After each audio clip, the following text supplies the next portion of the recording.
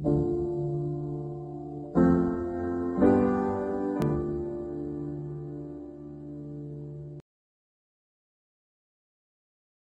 everyone, and welcome to another episode of the Compelling Conversations podcast. I'm so excited to be introducing my 15th guest, Shawn Jafri. Shawn, thanks so much for being here, bro. Thanks for doing this. Thanks for having me on. Yeah, I'm very excited for this, dude. Where are Appreciate you it. joining us from? I am joining from Richmond, Texas. Nice, Yep, nice. yep.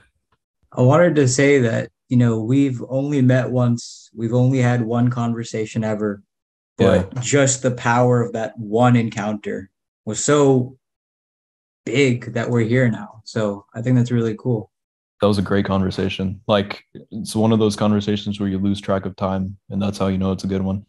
Literally, yeah, it was a good time, man. Yeah, I, yeah. I wanted to begin by talking about something that Jordan Peterson introduced me to. And I love symbols. And the way that he sort of dissected the story of the Exodus of Moses and the Jews from Egypt was so fascinating. Hmm. He says how in Egypt, there's the tyranny of the Pharaoh, right? And that's just for the Jews, there's an order in that. It's a tyranny, it's an oppression, but there's an order in that. Right, And then they want to be freed. And to be freed, it's through the Spirit of God, Moses. And so once they are freed, they're not taken to Jerusalem, they're taken to the desert. And that desert is the freedom, but that freedom is chaos, it's confusion, because they're feeling tempted by false idols in the desert. It's a hardship. So I thought that was very fascinating because the way that he correlated it with human beings was we're always oppressing our souls, right? But in that oppression, there's an order. And so we feel comfortable in some sense. yeah, And then when we step closer to like, finding God or whatnot to free ourselves, it takes us to the desert, right? Metaphorically, which is chaos because it's unfamiliar to us. There's all that confusion and we're right. tempted by false idols, by desires and whatnot. So I thought that was very fascinating. And I was very curious to hear what you might have to say about that. That reminds me of the order and chaos dichotomy reminds me of Star Wars. Is that right? Yeah, and the whole especially in the first three chronologically where uh they're talking about the Sith, I guess like Palpatine is talking about, establishing order through like, being a strong man. And the Jedi were like, the Republic is the way of the order, and they viewed like the Sith path as chaotic. So it just you were drawing that dichotomy and it reminded me of that. But yeah, definitely order or stability, I guess. The status quo um, is sort of what people are used to, and that's where you're comfortable, right? So a lot of times that's easier, and change, even if it's change for the better, can be scary because it's the unknown, right? And you don't know the unknown. And when you get there, like, what do you do? It's not something you've experienced before. And that's where people can go here and there with the false idols and whatnot. So yeah, that's a Because the really, unknown, yeah, go ahead. no, I'm just saying that's a really interesting way that Jordan Peterson laid that out. Yeah, he further continued it by saying, and this is more of like a Judeo-Christian or version, but how when they're tempted by all these false idols, God sends serpents upon them, and so they're like freaking out, and so they ask Moses, "Hey, could you talk to God and get rid of the servant of the serpents?" So Moses talks to God, and God tells him, take your staff and put a bronze snake on it in the desert and tell the Jews to look at it. And so the idea is when they look at that snake, their fear doesn't disappear, rather, they get courage. And so now they can, fight the snakes and kill them. So the Right. idea that he was introducing from a psychological perspective was fear doesn't just vanish, you get braver. So I thought that was interesting. Face But your fear. Yeah. face your fears, yeah. I wanted to say about the unknown. Are you afraid of the unknown?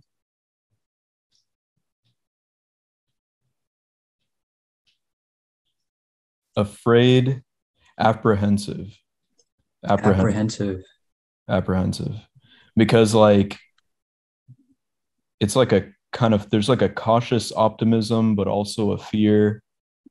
Uh, because with the unknown, you have, it can go in any direction, right? You can have hope in the unknown for, the best possible outcome, but you can also fear the unknown because it could be a negative outcome. And you really don't know. So that's why I would say apprehensive is really the word. I like that actually. Yeah, That's pretty cool. I didn't think about that as a replacement. right. Apprehensive.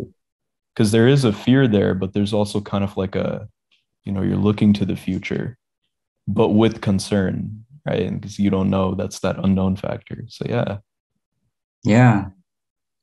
Do you think about the future often, or are you more of a present person? I think about the past and the future. I need to learn how to be more of a present person.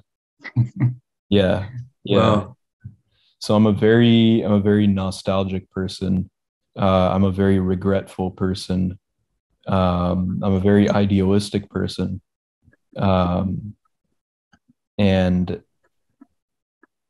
with the idealistic part, it's like, you wish for, I feel like for me at least, like at any given point in my time, I have an ideal of what I want my life to be and look like at the present and in the future. And like for me, a lot of times I look back and I'm like, man, I missed a lot of targets, and it's personally one of the things I really need to work on is removing myself from that and being like, okay, well, I'm here now. There's a future. Let me try to refine, my aim so I don't miss those future targets. But a lot of times I get stuck in the past. But I'm also kind of a dreamer and an idealist. So I do kind of think a lot about the future, the different possibilities. What is my role? And I think you kind of derive the answer for what is my role in the future from your experience in the past as well. So in that way, they kind of play together. yeah. I like how you mentioned that target thing again. Yeah, That was something I specifically remembered you saying that one time that we met. yeah, It's pretty yeah. cool. That's how I look at You, it. yeah. You mentioned nostalgia and regret.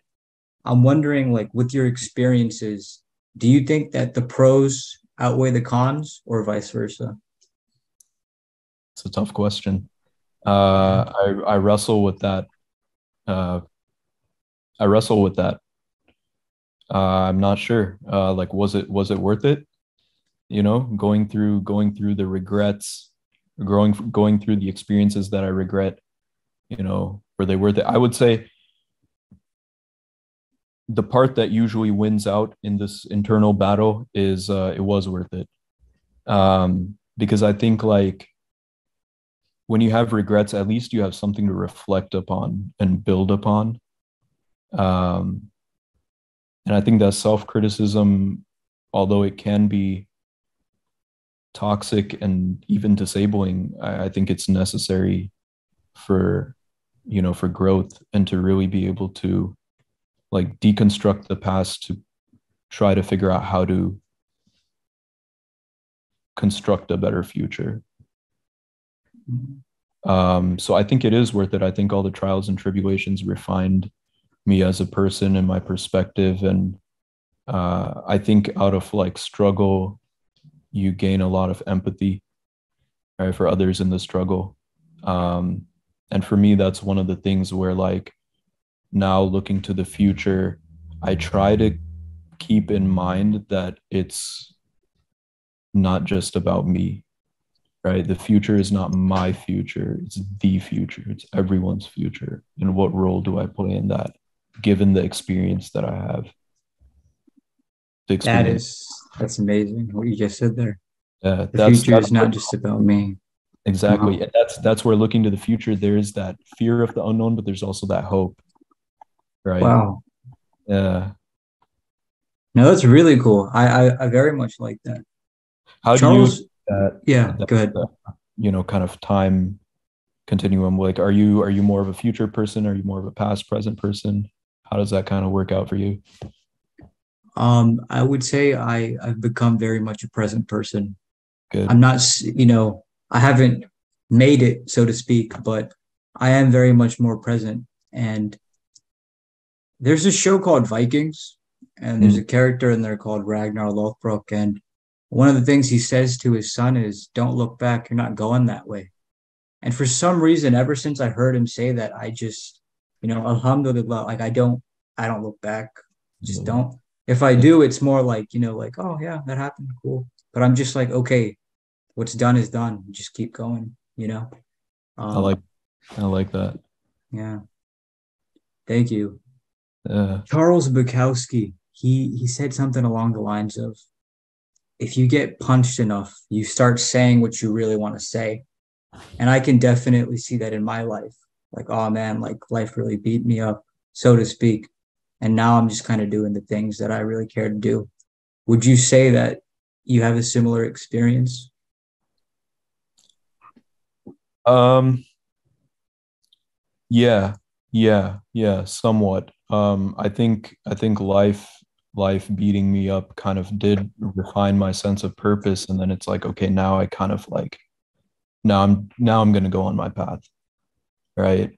So I think that definitely it helped me refine a purpose so that I can then act on that more precisely, and it gives me like this drive, I think, to do better in the future, for myself and for others who may be struggling. So I think it's Wow. really like one of the things that's really given me like a sense of like collective, like everyone has a struggle. We all struggle, and some people are really struggling, worse than I am. So I think at least like with the experiences that I've been through with struggle and with the privileges I have and the blessings I have, like I owe it to the next person that if it's possible, I at least get them up or try to get them up if it's possible, um, to a level where they can also use that tough situation to motivate themselves to then go on and find their purpose and act on that. I have to point out that you have this really cool like stoicism on you, like when you're speaking, and like your demeanor and just it's like a very cool, very mellow, like just way of speaking. What do you think that this is where does that come from for you? Where does that come from? I think it comes from, I'm a very type B person, by What does that nature. mean? So they have like personality types, like type A, type B. I don't know how like scientifically sound this is, but a type A personality is a lot more like social, and they draw their energy from crowds, and they're very expressive. And a type B person is somebody who's a little bit more low key, a little bit more laid back, needs more alone time, kind of an introvert. Not that the two are mutually exclusive, but I tend to be a bit more of a type B person. So I spend a lot of time by myself just thinking. I've always been like that since I was a kid. I loved reading, and I would just like I'd spend a lot of time alone. And so I think part of it comes from that. I think part of it, like, man, I grew up in Seattle, bro. Yeah. You know how it is, because you know what, man, you're the same way. You have like a very like chill demeanor, a very like I feel like you're like like you're really zen in a way. You know what I mean? Like Yeah. I Thank very much you. saw that. Like when I met you, I was like, yo, this guy has to be from like California or something. He has to be from like the West Coast. Yeah. Uh, I appreciate that. yeah, Yeah. yeah. No, I really love that compliment. Thank you. And I really appreciate this. And actually, the reason like I pointed this out, to be honest with you, is like for some strange reason, I have actually been feeling kind of nervous this Hmm. podcast through. I don't know if that's come across, but it's kind of weird. And I think like maybe it's I don't know what it is. But I noticed I'm like, wow, like Shawn is like really calm. And this is so cool. So I wanted to point that out. And I think it's awesome. Well, Yeah. bro, for whatever reason you may be nervous about, I promise, bro, I'm not a cannibal. Uh, no, I get you, man. Yeah.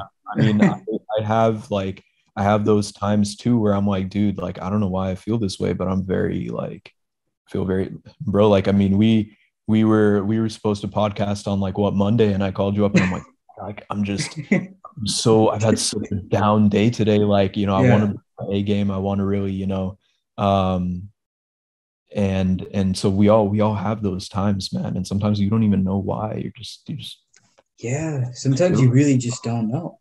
Yeah. Yeah, like I am curious though, what is your A game to you? Man, my A game that's an interesting question. I would say it's like when I can so like I'll compare like today versus that day, right? I think today I can bring my A game because I'm very like mentally engaged, right? Like I'm very I think that day I was kind of just like I was really down, like I just was out of it, you know. And so yeah, I guess my A game is when I'm able to like channel my thoughts well, like articulate myself well. So like mentally I'm in a good place, and then also like I guess like emotionally or like socially, like that mind verbal connection, is flowing well. Um, I think that's kind of what I had in mind when I was thinking about, man, I won't be able to bring my A game. Is that Yeah. yeah, No, no, I appreciate that. I mentioned it to you as well. Like it's really cool that you said that to me because the whole purpose of the podcast is like just honesty, and flowing I love conversation. it when we can bring that together. Yeah, So definitely, cool definitely, stuff. for sure. Yeah. Would you say that does dishonesty ever hurt you if you are dishonest? Dishonesty, like me being dishonest. Yeah. Because like in our lives, like we feel like, okay, yeah, like I'm living honestly. Not like maybe literally, but like I'm living how I'm in flow. Yeah, And then when you're not in flow, does that hurt you? Like, oh man, that really got on yeah, my way. yeah, yeah. Because like for me, it makes me feel kind of self-conscious. Like, dang, like like this is not how it should be. You know, I like that. and, This is not and how it then should be. yeah, and then I worry, and I'm like, wait, so how should it be? You know, and that's a good thing, but it can also be a bad thing because then I start comparing, and I'm like, oh man, like you know, I've got so far to go, and you feel like you're so like you feel very like tiny on this journey, and you're like, man, it's such a long path, and I'm just. But I think the thing you need to do is like flip that realization into hope, because clearly there's room for improvement. Are you lost or are you found? Lost. Lost. Why? Lost. Lost because I well, okay, let me go back. Let me take a step back. Um, I'm finding. Um, I'm not completely lost, but I still have my path is not 100% defined in my vision right now. I'm still kind of fine tuning what I want to do and how I want to do it. And I think there's going to be more self reflection and growth needed for that. And that discovery is where I would say I'm kind of lost because sometimes I just don't know where to start. Um, but at the same time, I do feel like I'm grounded to a pretty good degree. And so that's why I would say I'm finding, because I feel like I've found a degree of my footing, but I still have room to grow. So I cannot say I'm like totally found. You once referred to yourself as a nomad. Are nomads lost or are they found?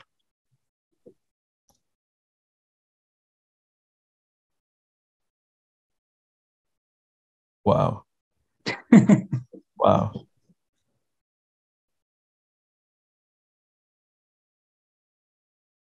I think a nomad can be lost, but I think it's through that journey that they find.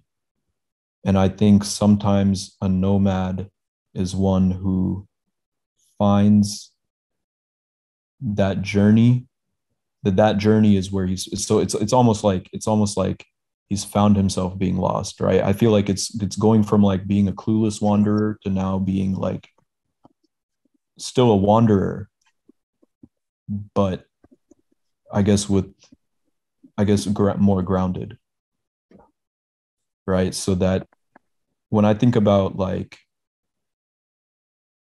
when I think about a nomad, right? If I'm to set out right now, uh, with just a backpack, at first I would probably have a rough idea of where I wanted to go, but I feel like as I traverse, I would probably realize like there's more unknown out there than I thought. But I think through that journey, I would find things in the unknown, and maybe I would find that that journey is what I was looking for rather than a destination. On this journey that you have, do you think you encounter more serpents or dragons?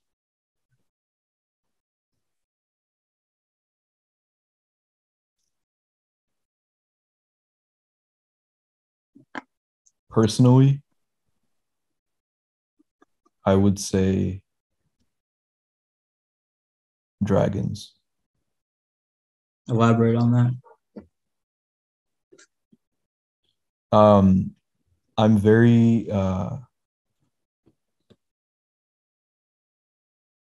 sometimes my thinking is very abstract. Um, so let's talk about being lost a little bit. I find myself wandering in my own mind a lot. Sometimes it's aimless, sometimes it's with an aim.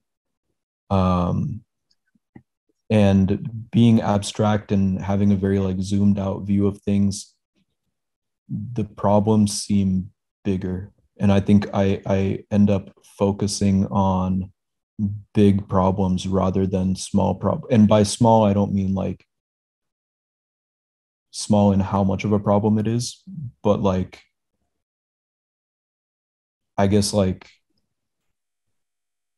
the more consistent problems, the ones that are like more looming.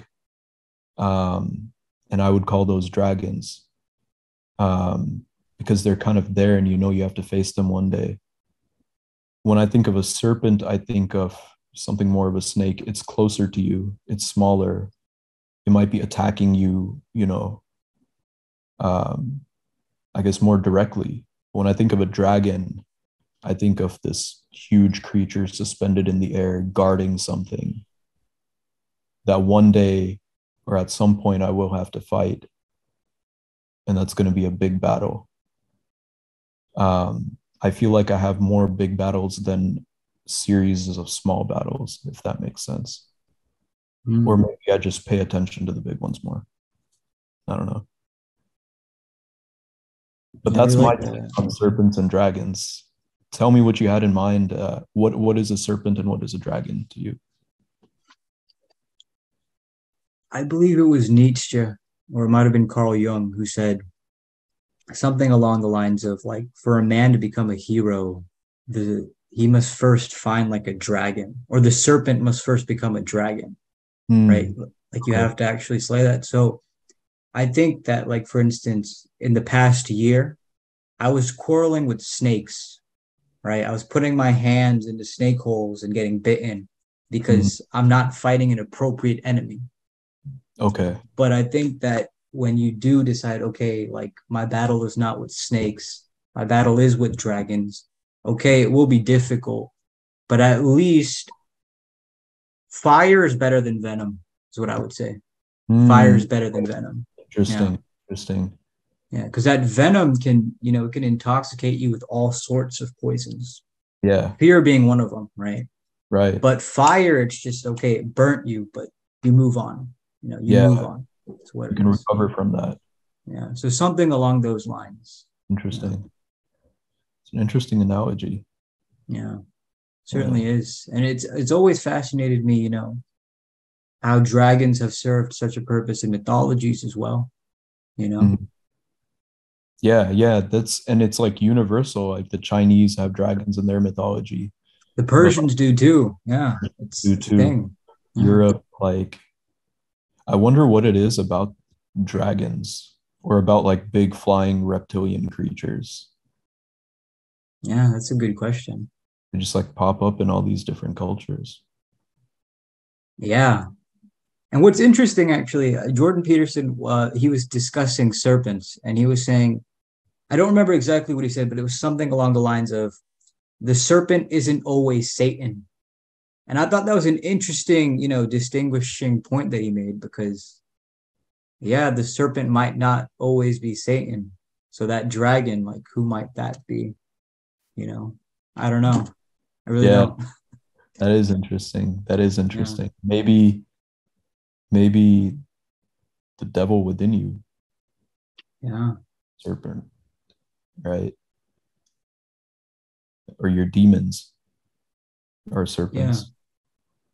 Are you afraid of your demons? I'm annoyed with my demons That's more than interesting. anything.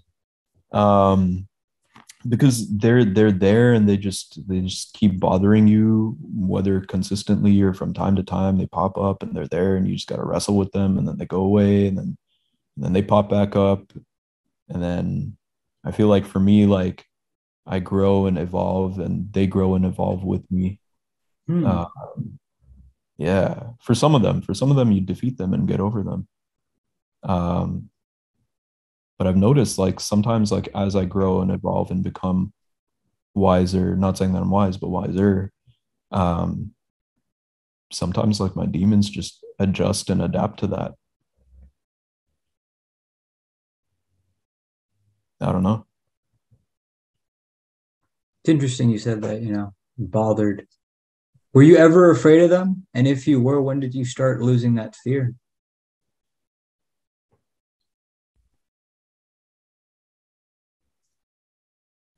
I think yeah, I think I did have, and I think I still do to some degree, have a fear of my demons. um as I became grounded, as I started finding more, and finding more of myself, those demons became less fearsome. Um, and I think that's just because I had more, as I found more of myself and found more in general, um, I became stronger. I became more capable and equipped of combating these demons mentally. And I think that took a lot of time, a lot of self reflection, a lot of like introspection and thinking, like self analyzing, why am I thinking this way? Why am I fearing this? Why am I hesitant about this? And really trying to break down those mental processes. And I feel like as I did that, I got uh, a better grasp of my sword with which I fight the demons I like that. that way. It reminds me of like that whole thing about the serpent in the desert with Moses. The way Mm-hmm. you just said it, you don't fear doesn't vanish, you just get braver. Yeah, I'm absolutely. curious, have thoughts damned you more than actions? Yeah, yeah, yeah. Um, Being so like introspective and spending so much time thinking and being lost in thought being my default mode. I have really bad ADHD. Like I'm not saying that as a like I'm so ADHD. No, like I actually do. So yeah, I get lost in thought a lot. I get lost in thought easily, and by default I am more in my head than I am in the external world. So I think when I said I was a nomad, I meant that kind of in two different ways, but probably more in terms of a nomad of the psyche. And so getting caught up in thought a lot, uh, you know, takes time away from action, takes attention away from action. And sometimes when you overthink, you hesitate on taking action. And a lot of times, like opportunities can slip by, or you look back and you're like, man, I could have used that time better.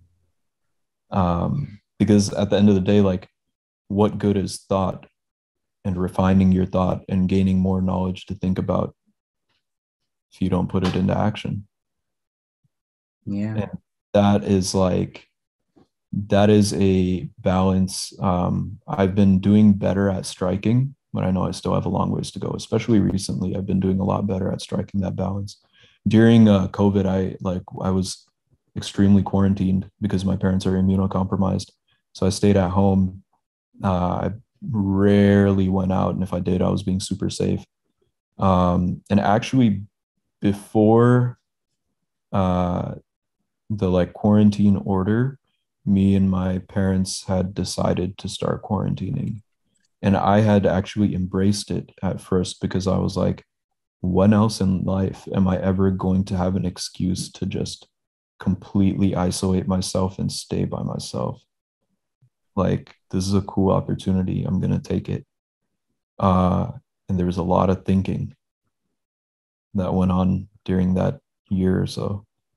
And I think that was like, that was almost like a cocoon or a what is that in Dragon Ball Z, the hyperbolic time chamber where they would go and like train like a I thousand don't years. know. Yeah, it was like they would go in this chamber and they would train for like 15 minutes, but 15 minutes here is like 1,000 years there, and they would come back for like Ah, Narnia kind of stuff. some, yeah, exactly, exactly. Wow. Yeah, and I feel like that was a time of like incredible like mental, emotional, and spiritual growth, and I think that helped me get grounded, even though during that time my main companions were my demons. So was it a double-edged sword in that instance? Yeah, it was difficult. A lot of times it was, sometimes it was, even torturous. um you know self-isolating myself, or self-isolating like that, and kind of imposing that upon myself. But at the same time, like, there were times when I enjoyed it. I enjoyed, spending so much time just exploring, being a nomad. Um, you know, Would you so say you're a misanthropic person? Like you're just not interested in seeing people? I don't get that vibe from you, but I'm just curious because of the way you expressed. yeah, I love being around people, man. I love being around people. I love talking to people. I love, connecting with people and And you're understanding. good at it too, you know? I enjoy it. I thoroughly enjoy it. But I do need my own time as well. I do need my own time. Um, and I also am like very, I guess, like cynical of society as a whole, just because of like all the problems in society and all. It seems like we're very stagnant and complacent. Going back to the initial analogy of like being under oppression, yet finding order in that, right? And I'm very cynical of people in that regard, but I thoroughly enjoy being around people and connecting with people. Everyone's on their own wavelength, and it's a fun process to get to know somebody and try to synchronize those wavelengths. Yeah. Yeah. Going back to that analogy, I know we've discussed it, I think, with the way we've been speaking, but are you in the tyranny of Egypt or are you in that desert with Moses, do you think? Or have you made it to Jerusalem already? I think we are in the tyranny of Egypt, as in I think the state of things, the state of affairs right now is the tyranny of Egypt. I feel like Mm. we're generally complacent. We're aware that there are issues going on, but a lot of times we're caught up in our own day to day and our survival and whatnot. And at the end of the day, like, this is the familiar status quo that we know. Um, it's like, what is it called? Stockholm syndrome. When Ah, yeah. You've been convinced that your oppressors are your lovers or whatnot. exactly, exactly, Yeah. or at the very least, there's stability here. And how will Yeah. I take care of myself, or who will take care of me if I have this overlord, if I run away from this. I think I'm susceptible to that too. I think I'm susceptible to falling into that mentality as well. Um, but I also want to say that I really am looking for that journey to the desert. Yeah. Um, and I think in some ways I have kind of undertaken that. Um, Not that I'm at the desert yet, but long way to go. It's been a wonderful conversation, man. Do you have Yeah, any closing thoughts? Anything that you wanted to say, but you felt like you didn't get a chance to? Something on your mind you wanted to express? man, bro, I could talk to you forever, dude. Like our Really? conversation, Yeah. yeah, our I was looking conversation. at that timer and I was like, man, I wanted to ask Shawn so many more questions. Yeah. Yeah, dude, likewise, likewise. Concluding thoughts, man. Hmm.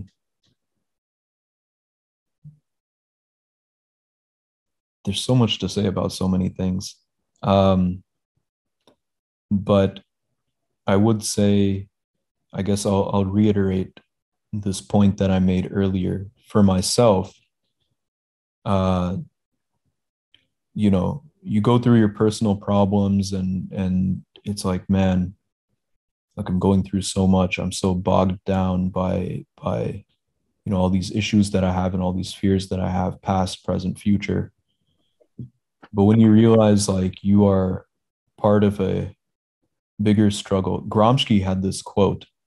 Antonio Gramsci, he was an Italian socialist, and he said he was writing a letter to his son from jail. He was in jail under Mussolini, and his son was very interested in history, and he said, "You must be interested in history the way I was when I was your age, because history has to do with this, with all people in all places and at all times, and their common struggle to."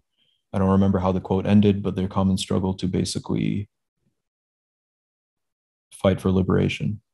And I realized that, I'm a part of the common struggle. And I would say, like, to anybody, like, realize that, like, you are a part of a greater struggle and it's bigger than you.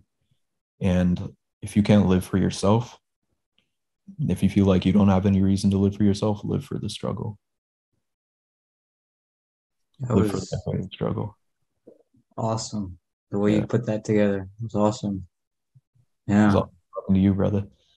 Yeah. I'm so excited, man. You're a Seattleite, bro. I love Seattle. You're from Seattle, so another plus. It's awesome. Yeah, man. Keep it Yeah. grungy. Creep it grungy. Yeah, and you said liberation, Nirvana, right? Attaining Damn. that. Everybody's seeking that. Wow. That's Yeah. a crazy way that came around. Yeah.